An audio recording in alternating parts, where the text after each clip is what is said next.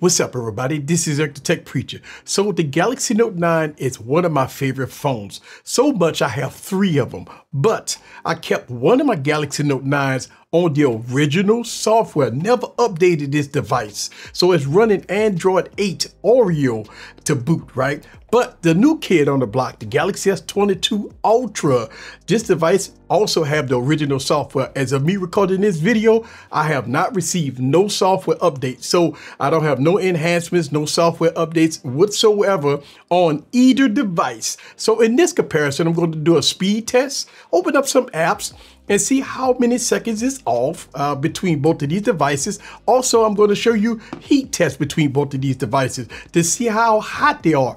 Also, I'm going to do RAM management to see if both of these devices could keep apps in the RAM as I scroll through them.